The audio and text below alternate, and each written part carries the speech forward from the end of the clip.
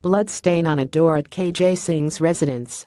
Express Photo Service The Punjab police have set up a special investigation team sit under the Inspector General Crime to probe the suspected murder, the spokesman said. Singh, who was in his 60s, was a former news editor of the Indian Express, the Tribune and the Times of India in Chandigarh. His mother Gurcharan Kaur was 92 years old. Punjab Chief Minister Amrinder Singh had directed the state's Director of Police Urish Arora to set up a special investigating team to probe the murder. The media fraternity in Punjab, Haryana and the Union Territory of Chandigarh strongly condemned the killings and sought speedy arrests of the culprits.